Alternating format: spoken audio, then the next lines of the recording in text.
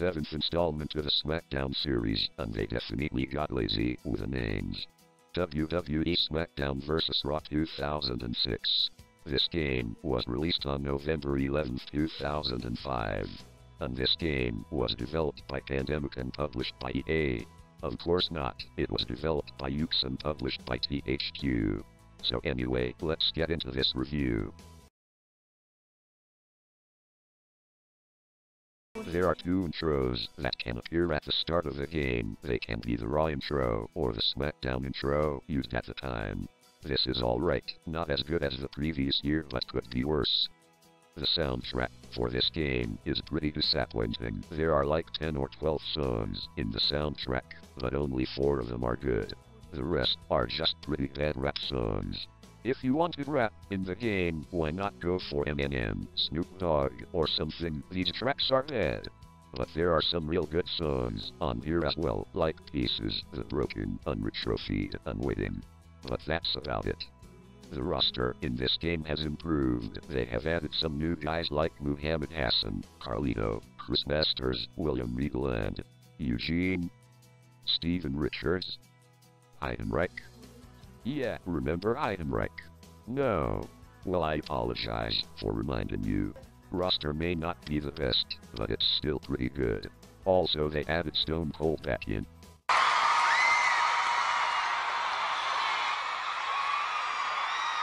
This game also has a good list of arenas. Pay-per-views from 2004 and 2005 are in the game. One of them being the Great American Bash, which is one of my favorite arenas. They also have an ECW arena and an old WrestleMania arena, WrestleMania 9. WrestleMania 9? Of all the WrestleManias, why WrestleMania 9? The entrances have changed in this game. They now have full entrances, so no jump cuts like the old entrances. While this is good, this can make entrances go on a little too long for my liking. Not a huge problem, but it does hurt the entrances a bit. This game also still has the startup screen, which is good. Gameplay. First positive is that not only are mini-games still in, but you can actually choose which one you want to do at the start of a match, which is great. Now on to the negatives, however. In this game they added a stamina system. Basically, if you do too many moves, or run, or move, or play the damn game, your stamina will decrease. If it goes all the way down, you fall on your knees.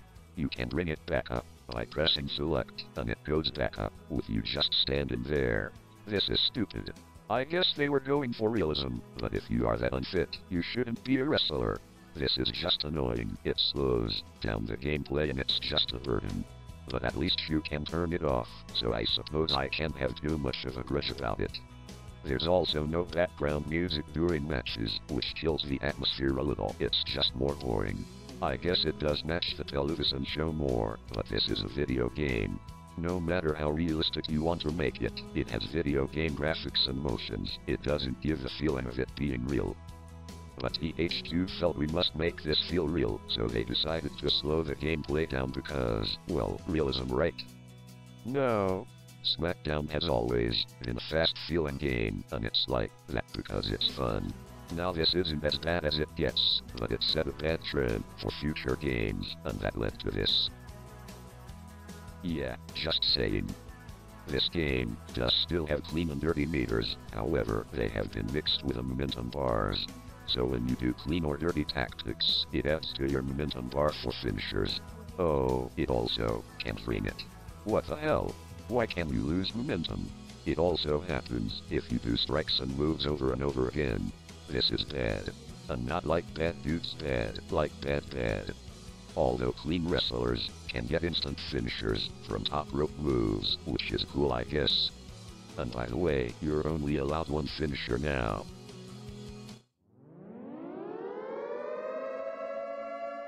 Damn it, THQ.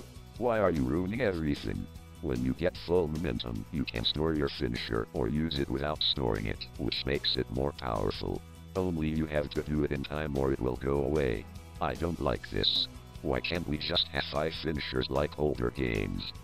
Also, when you do a finisher not stored, it will slow down and go black and white.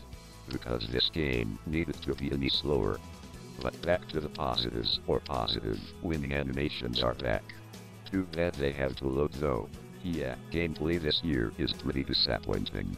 I'd also like to point out the manual has an advertisement for merch, and one of them is a teddy bear Undertaker.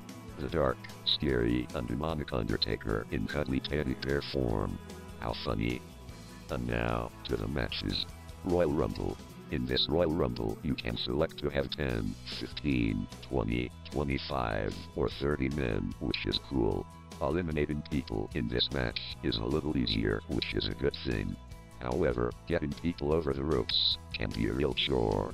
The Rumble still isn't great, but it's better than the one in Smackdown vs. Raw. But that's not saying much. Backstage Brawl. Sadly no, you still can't roam around the backstage arena. So that's bad, and nothing else matters. But let's talk about it anyway. The backstage brawl they have is pretty bad. It's so small and there's not much to do. But they have added a bar brawl, which is pretty cool. Nice area with cool spots. There's just one problem. It's only one area. It's a good match, but the fact I can't roam around the backstage brings it down. Very the live match. This is a new match, well sort of. This was in Smackdown 2 but was removed, but this is different. There is a casket at the top of the Survivor Series arena. Yes, this match can only be played in the Survivor Series arena. Fair enough. So you throw your opponent into the casket, and you have to win a minigun to close the casket and win, and of course you have to hurt them to be able to win it. This is actually pretty cool, I like this match. Fulfill your fantasy match. This is replacing bra and panties. It's basically a pillow fight. Okay, that's interesting. In a fun way. Title match. Yes, you can finally defend titles in exhibition again. You can select to have a WWE title or custom title. Nice feature. All the WWE titles have holders but custom titles don't for whatever reason. Which can be a little confusing, but at least the WWE titles have holders. Also you have to unlock the world titles for whatever reason. Also in this game, anyone can fight for any championships. There's no rankings in this game.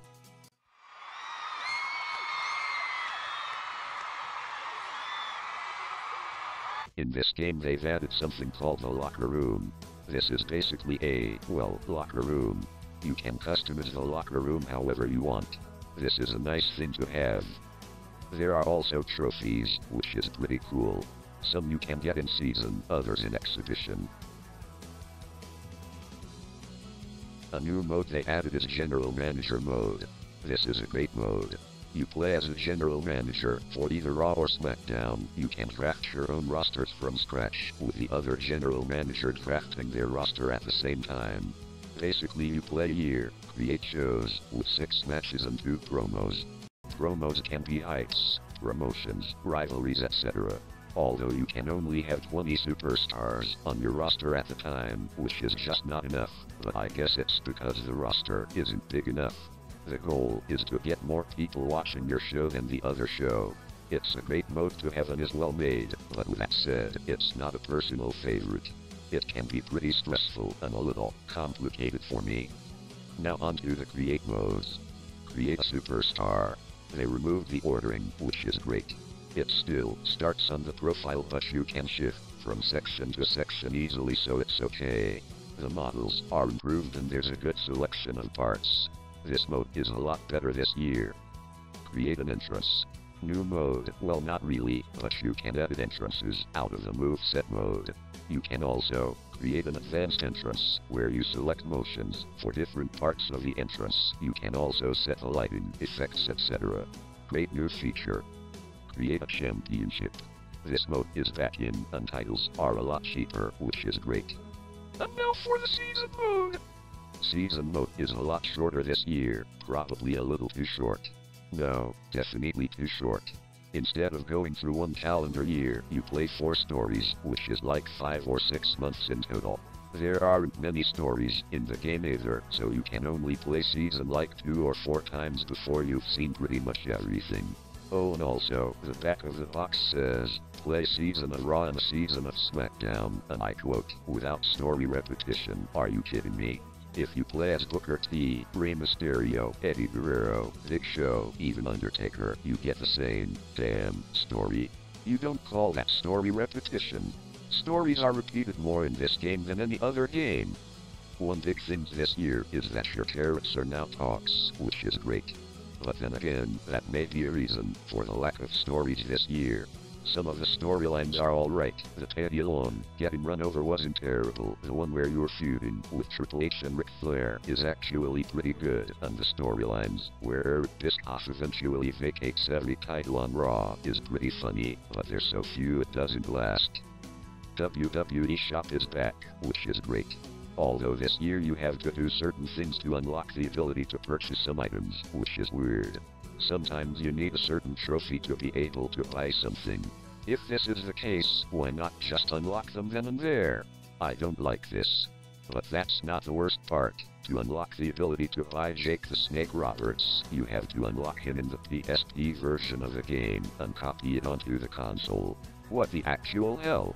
Why do I need to have a different version of the game on a different console to unlock somebody on this version?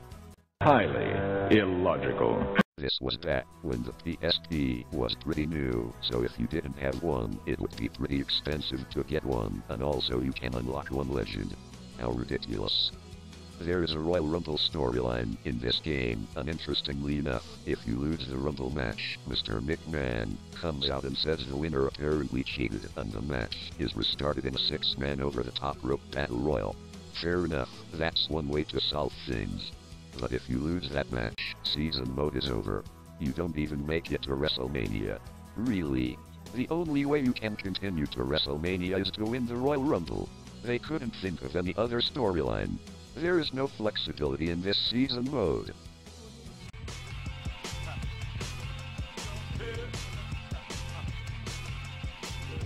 What is this? Wow, even the credits in this game are boring now. But anyway, overall this game is still pretty good. The roster has improved, they added the Buried Alive match back, title matches are back, a locker room is added, general manager mode is added, and Create a Superstar is improved. However, the gameplay has suffered a lot, entrances are a little too long, season mode is lacking, stamina sucks, and you are only allowed one finisher. I give this game a 6.5 out of 10. Lowest rating so far, so close to 5 out of 10. Not that this is a very bad game, but this led the series in a bad direction for even worse games down the line. So that has been another review, and the next, you can probably guess, will be on SmackDown vs. Raw 2007.